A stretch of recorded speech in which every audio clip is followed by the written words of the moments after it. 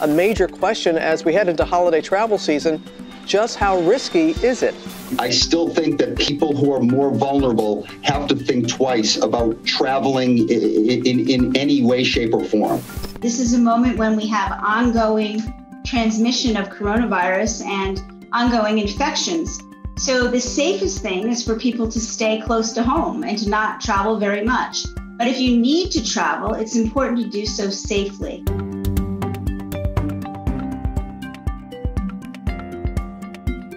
Here are 4 tips to help keep travel safe. Have a well-fitting mask that you wear all the time. Plan ahead and try to avoid crowds and be in areas where you can stay more than 6 feet apart. Have hand sanitizer with you that has at least 60% alcohol.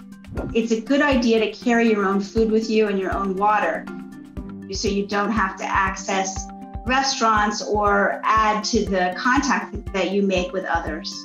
In the United States, we've seen increases in cases after major holidays, Memorial Day, Independence Day, even Labor Day, where there are crowded beaches, where there are crowded parties going on, or other celebrations where people are very close together in large numbers. Some of the highest risk ways of travel are those that are most crowded.